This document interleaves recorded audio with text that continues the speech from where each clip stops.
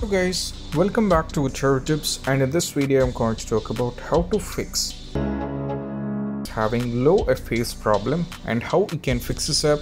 So let's dive into it.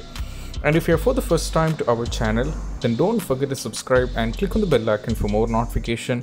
So let's dive into the solution. The first one is all about you have to close unnecessary tasks which is running in the task manager.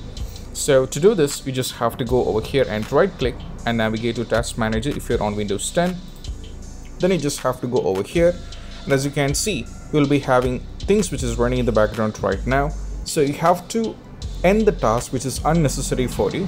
You can do this by pressing over here, right click, and you just can go for end task, and that will happen in between. So this is the first step which you have to try out. After trying this out, if it's not working, then we have solution number 2. Solution number 2 is all about you have to update your graphic drivers. So to do this, you just have to go over here and you have to search for device manager. I have already searched it, so you just have to click on this one. Now from here, you just have to navigate to display and adapters. There is AMD Radeon RX 5700, so you just have to right click on this one, go for update driver and go for search automatically for drivers. This is what you have to do.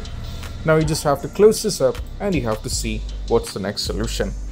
So next solution is all about, it is step 3, and it is about change system power plan.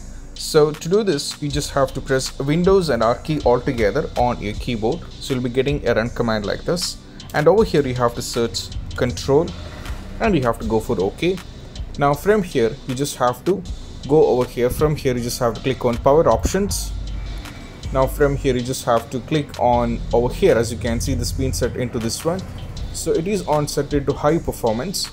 So you can change this to, from the preferred plan, you can change this to either high performance. You can change this to anyone according to it. Basically this has to be in the high performance, and make sure this is on the high performance. Okay, this is what you have to do. After trying this out, you have to check with the game, and even if it's having the FPS problem, then we just have to move to the next one, which is all about you have to reinstall the game. So you just have to reinstall the game and you have to check, and most probably by doing these simple steps the issue has to be fixed.